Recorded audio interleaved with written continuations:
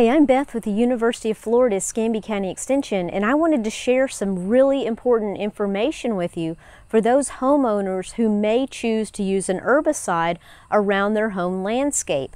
I was at the store the other day, and we occasionally will spray around our office, so I purchased a ground clear product because we have some areas where we don't have a lot of plant material, but we need to keep those weeds from reoccurring.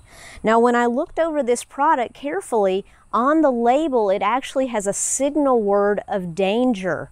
That is the most toxic of products that we could choose, and so we really need to read through that label carefully and make sure we're taking all the precautions. Because sometimes as a homeowner, you may think, since you're buying something in the retail nursery, that it doesn't have harm for either you or the environment.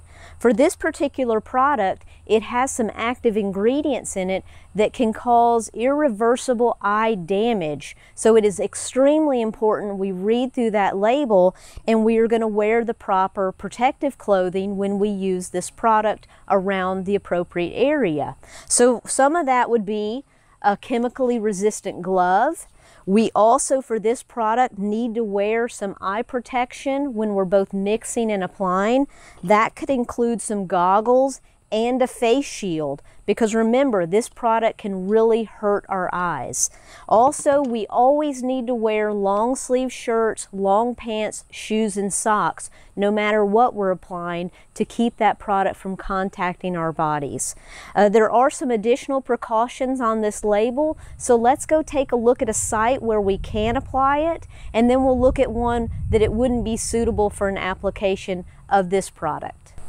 We're here in an area of our garden that we don't have ornamental plants other than what's in containers. So we could use that ground clear type product that contains an herbicide that has a little bit of a residual to help keep our weeds from creeping into this area along the outer border. We would clear out our desirable plants to make sure we mark off our area so we don't have any people around when we're spraying. We're in the proper PPE according to this label, which is quite a bit. We want to cover our entire body and have eye protection, and then we can spray this herbicide safely using the proper application techniques. One thing, we don't have any ornamentals around this because this can be taken up by the roots of ornamentals, and we don't have to worry about this chemical moving off site. It's going to stay where we place it after we spray. So there are some environmental considerations as well as the application site, so be sure to read through that label. So let's go take a look at another area where we really would not want to use this product. We're standing in one of our walkways that you would think would be a great spot to use that ground clear. This is a brick area with lots of weeds and spurge coming up through it, and it would be nice to be able to apply something to prevent those from coming back for an extended time. However, if you read the label carefully of that ground clear, it says do not apply within the root zone of ornamentals, and I am surrounded by ornamentals here. I have trees and shrubs, and those roots are going to move under this hardscape, and if I apply that product here, I could injure those plants. So you have to be sure to read the label completely before you apply something.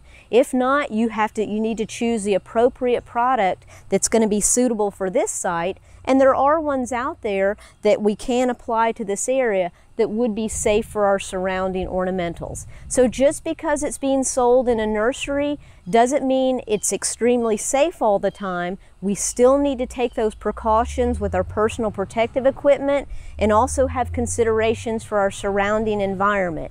Herbicides are a great tool that helps us in weed management as long as we use them correctly. So remember, always follow that label. For more information, contact us here at the University of Florida, Escambia County Extension.